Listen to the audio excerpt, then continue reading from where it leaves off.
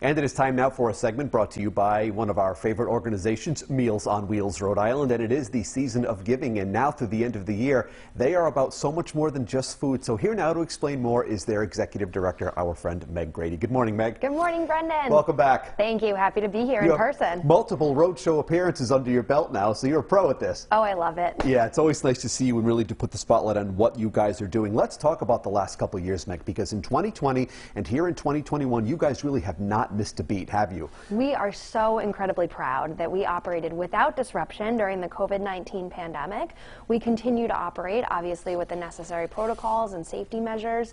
We surged from 1,200 home-delivered meals to 4,000. It really is remarkable, those numbers, when you elucidate them, when you break them down, and when we can examine them. It's really incredible that you've been able to maintain that pace, which is just great. So let's talk really about the work. You know, I've been out there with you. I've seen firsthand what you do, making those seniors feel less alone, helping them to be more safe in their home. That's really what this is all about at its core, isn't it? Meals on Wheels of Rhode Island is much more than a meal. We're a life-saving safety check and an opportunity for socialization. So during the pandemic, many of our clients told us, "You're the only person I'm seeing.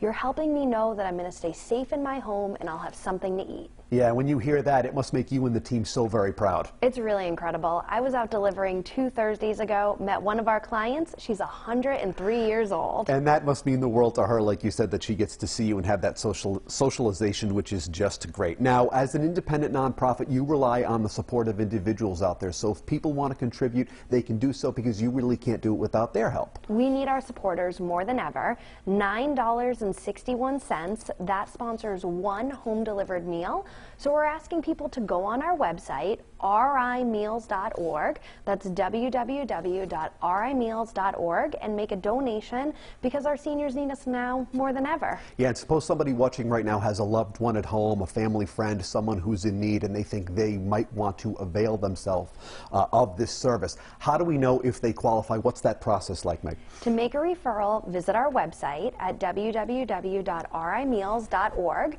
You can also give us a call. Our phone number is posted on that website to refer someone, to learn more about volunteer opportunities, and of course to make a donation. And you just alluded to those volunteer opportunities. Let's talk about those, because those volunteers, they're in the trenches. They're out there day in and day out making it all happen, aren't they? Our volunteers are delivery heroes.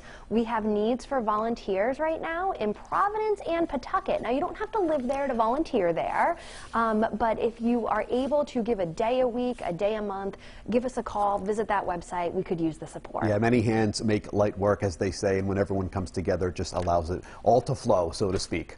And I know I've been out. Remember I came out there, I did a few deliveries.